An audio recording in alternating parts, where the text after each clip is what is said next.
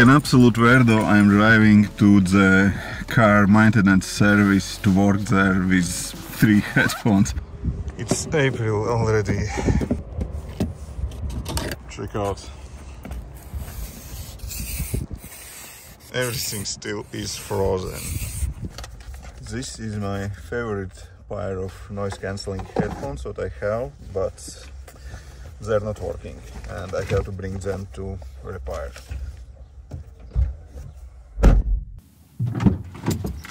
I have my AirPods Pro with me, but those headphones do not work really well for me. I got already replaced them twice. This is my 3rd pair of headphones. They are already out of the warranty and unfortunately they will not replace them anymore, but those are broken again.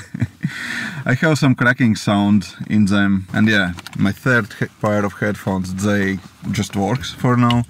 Urbanista headphones, which I bought in Portugal. Okay, let's drive to car dealership to maintain my car.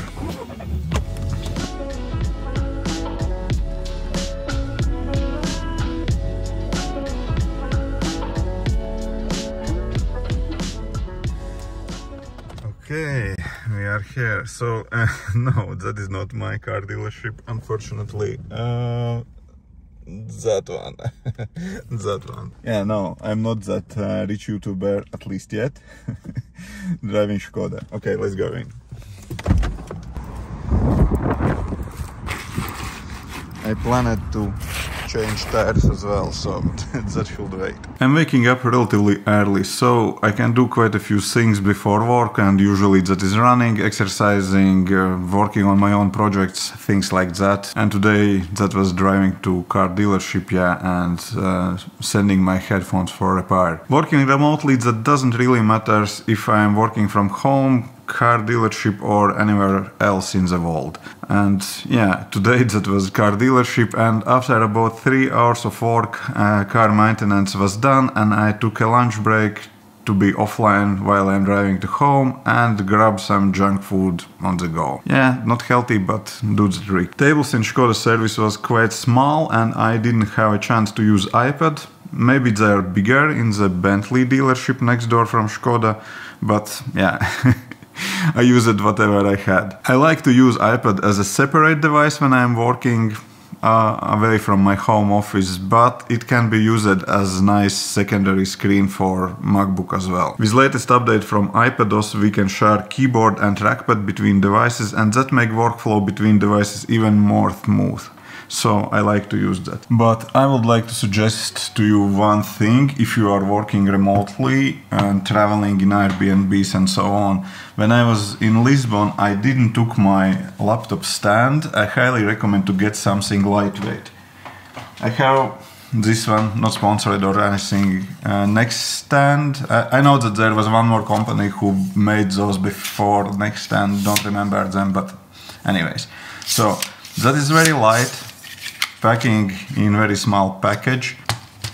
You can raise your laptop and basically use it like, have it in proper position and work basically looking straight to the screen and not down to the to the table. I didn't took this stand with me to the Portugal and I regret that a lot. I planned to work only 3 days in a week and that happened, and I expected that I will have no need for it.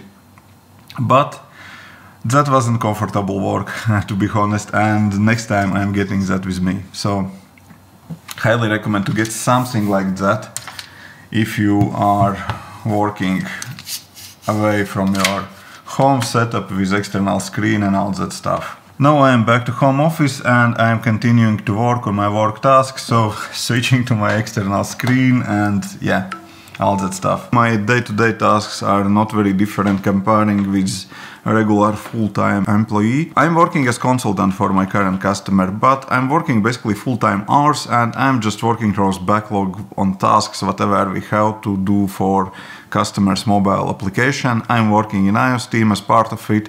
They have full-time employees, I am consultant, so but basically there is no big difference. We have, I don't know, weekly meetings for planning, feature planning meetings, I don't know, releases, all that stuff, even all hands meetings for whole company. Am I consultant or am I full-time employee doesn't make big difference. I'm working on work tasks until about 6 or 7 at the evening, and then I'm done, and that is family time and spending this time with my wife and kids, or I don't know, just going out for a walk with a dog, or to gym or whatever, and sometimes later on the night I'm jumping on my own projects.